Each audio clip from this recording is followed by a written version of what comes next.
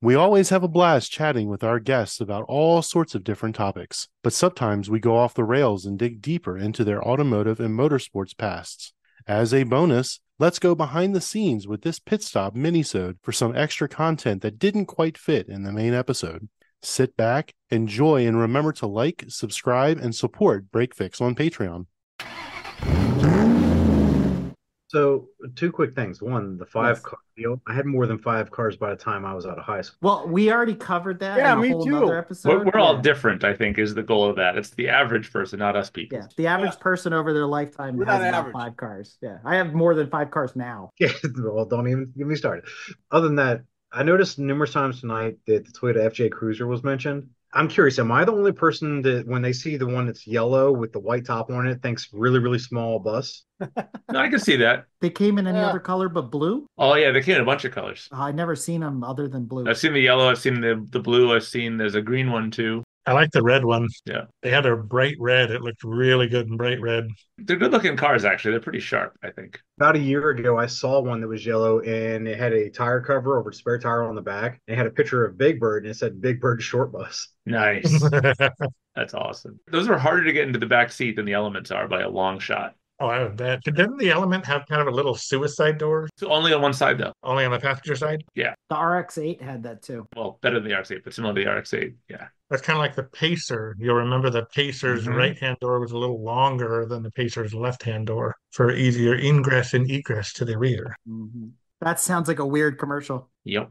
So, Rob, you're not one of the town car fan, are you? I don't mind. Like I'd take a Caprice all day, and I'd love a nice, a donk or a lowrider. I'm a big fan of all that kind of stuff. I grew up in a family of German cars, and then my buddies would have Mustangs and Trans Ams and stuff, but they were all more sort of svelte than they were sort of the bigger body cars. Yeah. Mhm. My grandmother had a Dodge Aries, Oh man. one of the old K car, which Whew. was literally the worst car I've ever driven in my life, and I've driven some doozies. And that thing, like, you're like, oh, I'm gonna take a left. I feel like driving a snowmobile. Like maybe it'll go left, maybe it won't go left. We'll find out later and see what it does. You floor it, and while it's floored, you can get out, walk alongside, and catch up to it if you wanted to. Like it was a POS, and so that experience sort of made me going bigger to the Caprices, the Caprice Classics, etc. Were less of a thing. I mean, I like every one of us, I'm sure, like, a Taurus SHO came out, and I was like, that sounds pretty spectacular. And the bigger GTOs or Holdens, whatever, like I think those are awesome. Here's a little trivia thing I've learned. I've never verified it, but I've learned.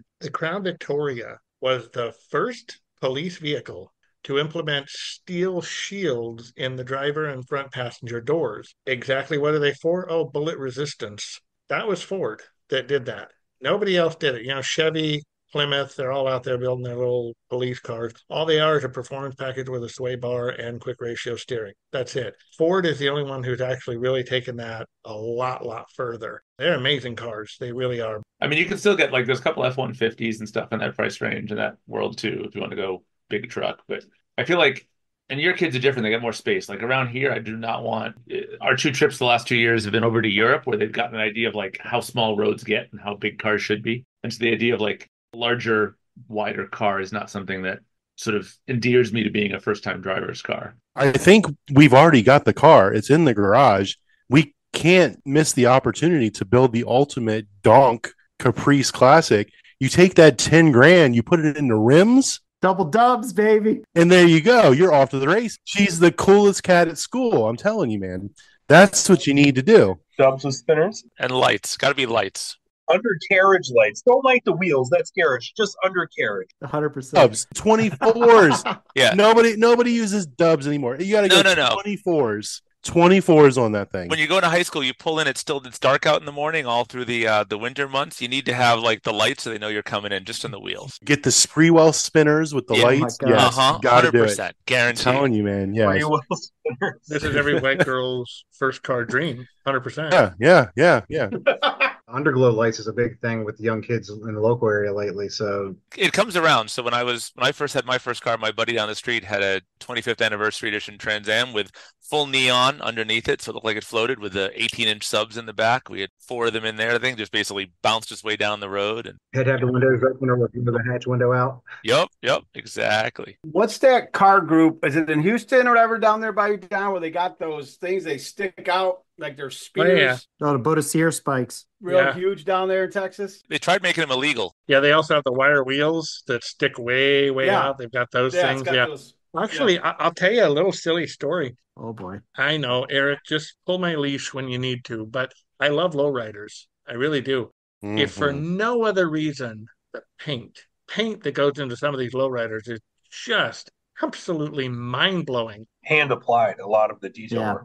Yeah, all Uh-huh. hand pinstripe, all that stuff. You watch an artist do that, and it's spectacular. It's like, holy crap, the skill. Oh yeah, and what's funny is for me, this is kind of weird. Eric already knows my obsession with, and I don't know if you guys know this guy, Bhagwan, the Rolls-Royce guru. Have you ever heard of yeah. him? So Bhagwan, the great big guru up in Oregon, he had 93, I think it was, Rolls-Royces, and not all of them, but a good number of them were custom painted to the nines. They were just incredible. I had the chance to talk to a painter. His name is Peter.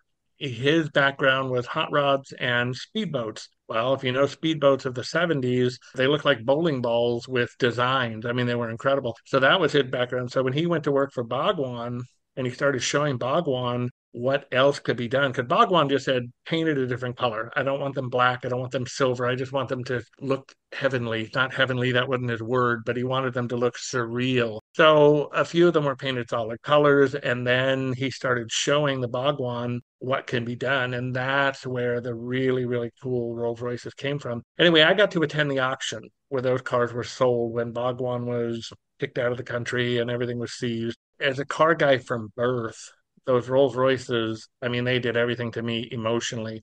One side of me was saying, what sacrilege son of a gun would paint a Rolls Royce like this? Who would do this? But then another side of me, more the hot rod DNA from my dad, was saying, God, these things are awesome. This is so cool. And then where I was sold, stupid little, however old I was, I don't know, 10 years old, 9 years old, cars are all lined up at this auction site. Bright sun, Newport Beach, incredible day. I still remember it very vividly. I remember taking my hand, not knowing it was really against the rules, and just running it across the hood. Two things struck me. One, there were no hitches. You weren't feeling where one coat of paint met the other coat of paint. You weren't feeling it. It was all one sheet of glass. And number two, despite sitting in the hot beach sun, they weren't that hot. There was a coolness to them. Very, very interesting. Well, 40 years later, getting to talk to Peter, the guy who painted them, I told him about that. He said it had to do with the thickness of the paint. He said the paint on those Rolls Royces, if you were to pull those off, you're probably looking at about 40 pounds worth of paint all by itself. It was incredible. Actually, maybe that wasn't Peter who said that. Maybe that was somebody else. But anyway, that I guess helped absorb the, okay, Eric, I'll shut up. Anyway, so yeah, custom paints, all this stuff, lowriders, going to William's point of those wire wheels. Okay, I'll shut up. I know, Eric, you can thank me later for not continuing. Yeah, so refresh me on it because I got a little bit sidetracked with. Was your choice of getting her, like having her get into the truck first, was that like in an automatic? Was that based on how you started driving, or was it something different? That's okay. So, other than the whole being bullied around type thing, this is something I learned with my daughter, especially since she started out driving the truck, is the fact that her learning to drive something big, I thought it would be easier for her to go something small. But for her, like going to something small kind of freaked her out because like the whole judgment of everything was different. It's good in the fact that she can judge because she has so much more space on each side and behind her in front of her in the car compared to the truck. But I'd hate to imagine the reverse of her if she would have started out in the car and then went to the truck of what she may have possibly hit. So that is one good thing with a new driver. If you start them out in something bigger, then if they go down to something smaller, then I think they're going to have a better awareness of their surroundings and size. If you can learn to parallel park one of those trucks and navigate through parking lots, like then when you get something smaller, it's easy. But vice versa is where you see people get into all those little fender benders for no reason. Yeah. I mean, that's actually a similar to like my thought of let's get a manual and not an automatic because you can't go the other way doesn't work. But I think you're right. Going big to small is easier than small to big, same way. Yeah, well, look at how many drivers are out there who went from small to big. You know, how many drivers out there started out in Honda Prelude, then they got married, then they had a family, bam, now they've got an Escalade. It's mind-boggling to go from one to the other. Now, was there a car in between that was maybe a mid-size that kind of trained you up to the Escalade? I don't know. But I think there's a lot of drivers out there who are driving big vehicles, but they were trained on, taught on a little car. And I see that a lot. To a degree, I disagree. Like I've seen my wife go from a Honda Odyssey to a full-size frame-on SUV, and she definitely drives differently as a result of that. She's not going to listen to this podcast, so I don't have to worry about any fallout from these comments. And and she has kind of classic little person syndrome, maybe. And so, gets in a giant SUV, drives differently. I mean, I think the number one thing I keep going to, these cars get bullied. Let's face it, it's not the cars bullying the cars, it's the drivers. Yeah. And that's one thing I've always tried to impress upon Caitlin is, I mean, she's seen it. Even the Flex once in a while, you get a big enough F-350 or a big enough Silverado or Ram, and I'm just not going fast enough in the fast lane. 90 is just not fast enough. So you have a choice. If you can pull to the right, and that's one thing Texans take very seriously, is get out of the fast lane. They take it real seriously out here. So yeah, move to the right, get out of the fast lane, give this person the road. If you can't, there's another way to do it, which is back off throttle. Force the guy behind you to follow your rules because you're in the lead. Yeah. They don't pay for your insurance. They don't pay for your car repairs. They don't pay for your hospital bills. Back them off. We've done it in the Honda. I've done it in the Fiat. I think my greatest achievement in doing this was when I first got it. Convertible top window was completely browned out. You could not see through that thing. And there was no right hand side view mirror. So the trick I learned was if I need to make that lane change, how do I know when it's safe? Well, the thing was, I found the car that was ahead of me and pass it. Now I know there's nothing behind me except that guy, and I should be able to move over. So use your signal, slowly start easing over. What he didn't tell you was it was at 86,000 RPM in second gear trying to get that Fiat to move, but that's okay. Nothing ever happens fast in a Fiat, really, nothing. But if you can get past that car fast enough to where you see it in your left-hand rearview mirror, now you can move over. But in that time, did somebody sneak up on their right and come in? You see what I'm saying? So you've always got to be aware of that. That's why I always made that lane change really slow. I got to tell you, I was so proud of myself for figuring that out. That was one of those moments where, wow, hey, did something cool. And as long as you're in control of that, as long as you maintain your mentality, you're going to tick that guy off behind you. But that's fine. I don't care about them. I care about me. I care about not getting into a wreck. So that's one thing I've been trying to teach Caitlin from the beginning. So whether she ends up with a Fiat or she ends up with an Element or she ends up with, an F-350, whatever, she has that mentality of, you know what? You're bullying me and I can't do anything to help you right now. So I'm going to back off. Yeah, I'm going to force you a little bit to cool down. I do think of that as a legitimate concern. Honda Element's not going to do that, but maybe one of the other cars does. I don't know. And I don't know if any of this rambling makes sense. I can see you guys starting to snore, nod off. All that being said, Dan, you want to add to it? Go ahead. Real quick thing Don was talking about is driving that truck that time he floored it.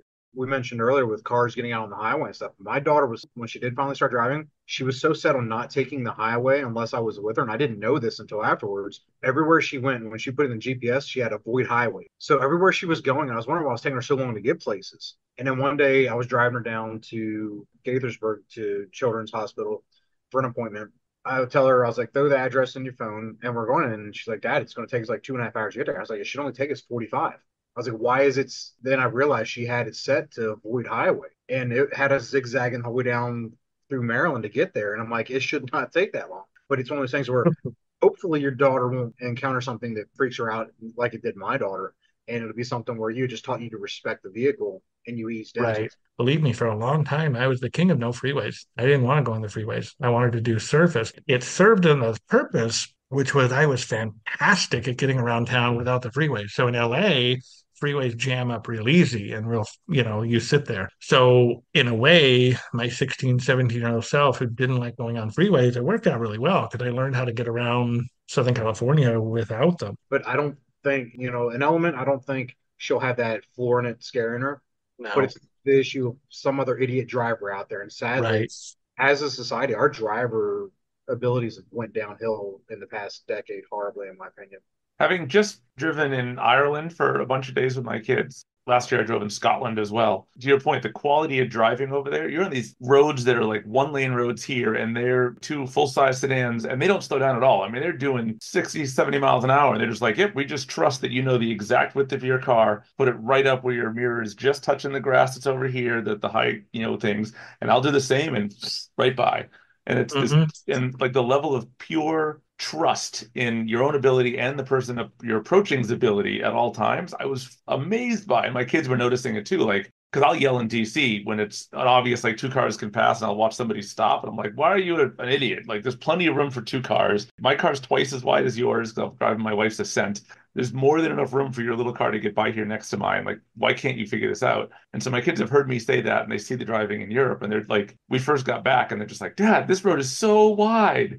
But to your point, it's that realization of like, there's so many idiots out there, but it's an American thing. You go over to Europe, and it's not that way, right? I mean, those folks have that sort of understanding of knowing your own widths of cars and such. And it's funny you bring that up because coming from LA, not that the roads are comparable to Ireland or England or any of that stuff, but they are smaller than here in Texas. Even the lanes on the freeway are wider here in Texas than they are back in Southern California or just California in general. And it is amazing to watch somebody in a little Nissan Sentra need the entire road to make a right-hand turn off of one road onto the other, and you're coming the opposite direction. They're coming around that corner, and you're like, how much road do you need for that stupid car? I mean, I hate to be the bully here, but I'll tell you, when I start seeing that, when they're on my side of the road, I do what your Irish friends do. I snuzzle right up next to it. And I got to tell you, when you see the eyes of a driver of a Sentra coming head on with a Flex, no, I'm not an F-350, but I'm still scary compared to that Sentra. But you're right. And it goes back to what I've been saying, and it's a losing battle, I'm sure. But try to train the drivers around you. Try to get them to learn a little bit of patience. Try to get them to rein in that right-hand turn. You don't need the whole road to come around the right-hand turn. And if you do, slow down because you're probably going too fast. And that's why you need all that space.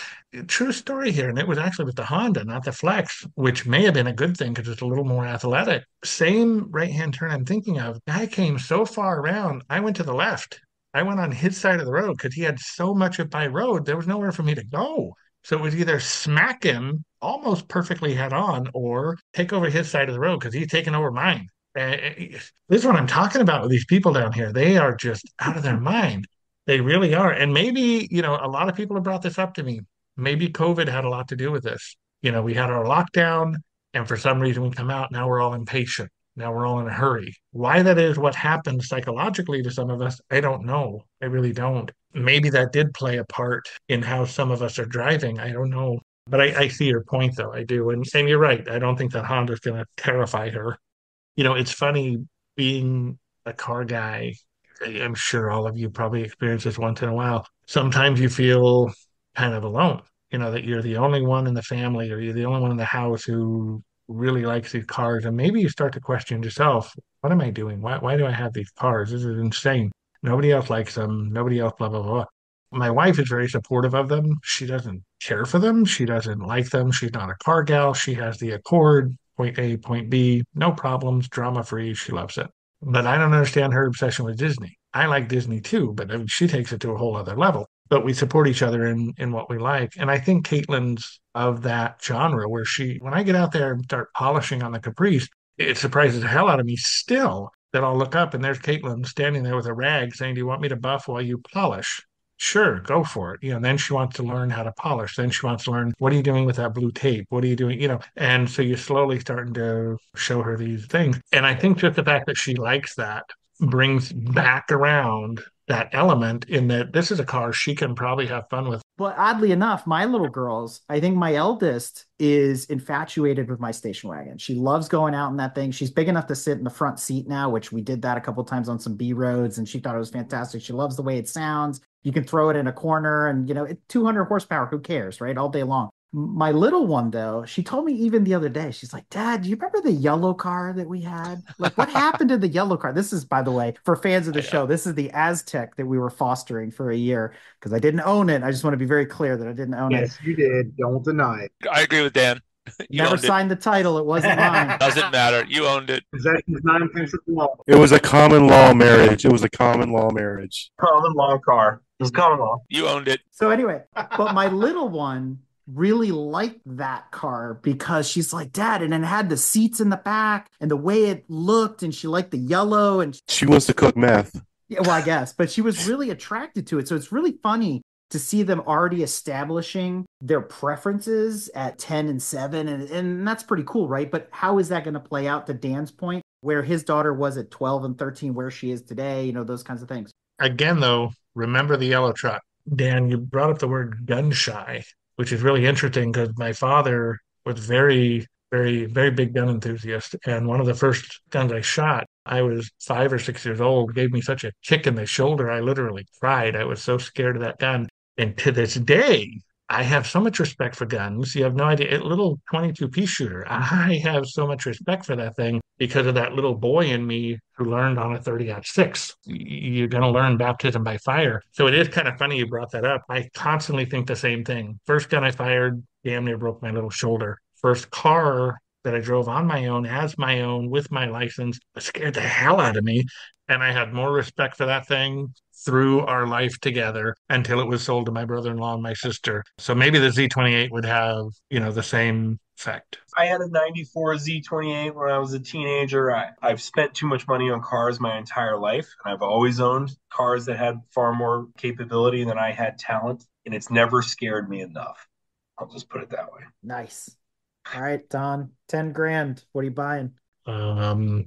Yeah, and there's so many great cars out there. I mean, I'll tell you one that I really like, and I'm not going to go Chrysler TC by Maserati, although that is a wonderful option, and you can get a wonderful car for $10,000 that'll serve you very well. But that aside, any of the F-150s, and I'm thinking of the short bed single cab, similar to the Chevys, and the Dodgers for some reason are always a little bit more expensive, and I don't know why that is because I don't think they're as well built as the Ford or the Chevy. Like the yellow truck, you've got a lot of power. You're going to have a lot of fun. It's a car you can mess around with, bang up a little bit. You're not going to worry too much about it. It's a truck, it can take it. It's a truck, you can abuse it if you're of that mindset. And yeah, you can move furniture when you need to move furniture, so it's kind of hard to go wrong with a truck, but there's so many options out there. But honestly, $4,000, yeah, that's a lot of money to spend on a water pump. And I have a feeling, I'm a member of I don't know what you call them, Flex group on Facebook. Great group of people, most of them. Aren't you president? Yeah, that's it. I know, right? Everybody thinks I'm the president of the Aztec Club now. He's 51%. 51%. Yeah. Well, here's the sick thing. I've had 2 Flexes in my life. There's a guy up there who's had 9. I'm like, wow, you just blew my mind. But anyway, what I'm getting at is a lot of these guys do their own work. I mean, I've seen pictures.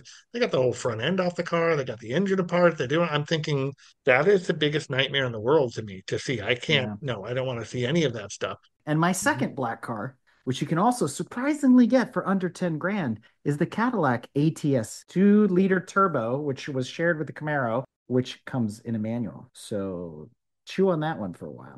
Plenty of performance options, despite the 2-liter turbo Camaro not being that exciting compared to, let's say, the EcoBoost Mustang. But there's a lot of play space with the Cadillac ATS because there's a lot of things that can be swapped in from the ATS V, even though they don't have the same power plant. So, and it's a very good looking car. It's handsome if you want something a little bit more understated than the Genesis Coupe. But both of those would be my choice, as an enthusiast. All right. I'm just waiting for the outtakes where all I see is pictures of Eric going, Yeah.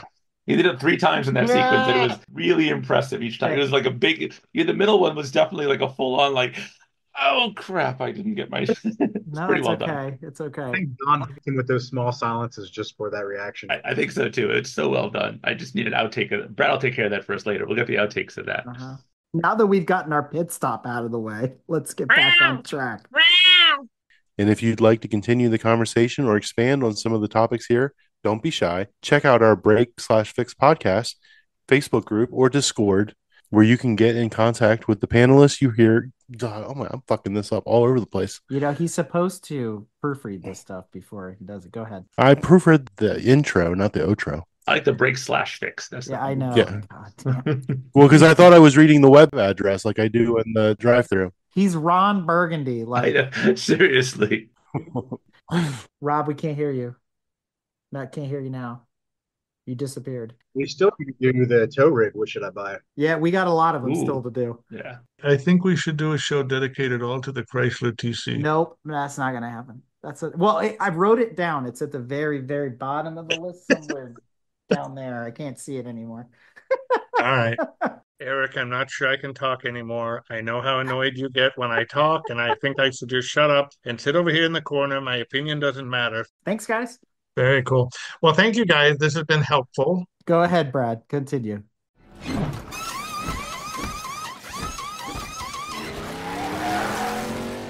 We hope you enjoyed another awesome episode of Break Fix Podcast, brought to you by Grand Touring Motorsports. If you'd like to be a guest on the show or get involved, be sure to follow us on all social media platforms at Grand Touring Motorsports. And if you'd like to learn more about the content of this episode, be sure to check out the follow-on article at gtmotorsports.org. We remain a commercial-free and no annual fees organization through our sponsors, but also through the generous support of our fans, families, and friends through Patreon.